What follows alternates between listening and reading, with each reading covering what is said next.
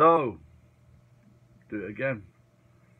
When I was a telephone engineer, I used to work in the countryside around Sheffield, and one day I was at this old lady's and I needed a poo, and I says, and she was about in her 80s, and I says, "Can I use your toilet, please?" And she said, "We don't have one." And of course, immediately I just said, "Well, what do you use?" And she pointed to like a shed in the garden. It's like on a mound, and I said, "Are you over there?" And it was a long drop. And if you don't know what a long drop is, it's like a big hole that's dug, and you poo into the hole. And so that was part one of this story. Part two is a long drop is a lot better than what they do in India.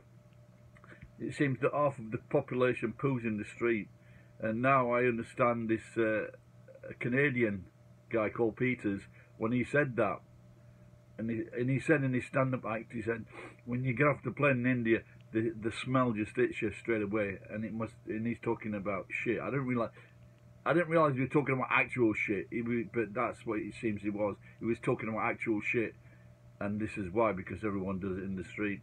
And they're not even like cats, you know. They don't bury it, do they? And then you've got the cows on top of that. So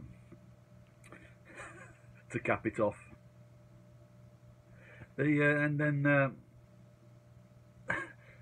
there was another one. I went to this toilet, and it was like this old set of houses, but there were like 3 holes in one plank. So it was like a 3-shitter.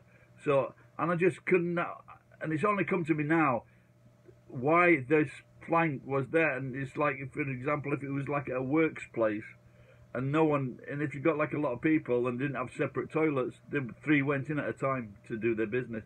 But I just, for the life of me, I just couldn't. I don't think I'd really want to be sitting at the side of someone taking a poo. And how about you? Anyway, so that's my video before work today. Thanks for watching. Bye bye. Gotta go.